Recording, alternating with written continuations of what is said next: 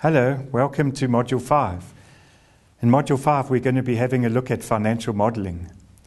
And in this module, we're going to be having a look at financial modeling as a decision-making tool. We will have a look at discounted cash flows and the time value of money.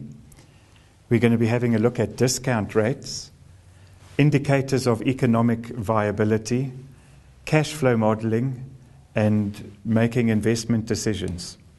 And that means project evaluation and capital budgeting. What we've been talking about here in these indicators of economic viability are discrete values that come out of a financial model. In other words, in what I've been sharing with you now is one specific value for net present value and one specific internal rate of return for the project.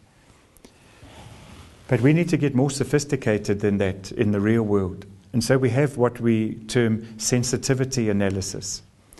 And if you have a look at the slide that I now have on the screen, you will see what I'm talking about. On the left-hand side are all the variables coming into our financial model. And the outcome of the financial modeling process is one discrete value for net present value.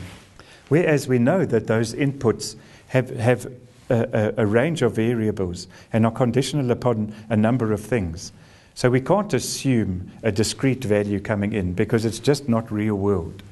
So if you have a look down below, you'll see that we have a range of input variables. And what that does when we employ sensitivity analysis, if you look on the right-hand side, the result from our financial modeling exercise then becomes a projected range of net present values.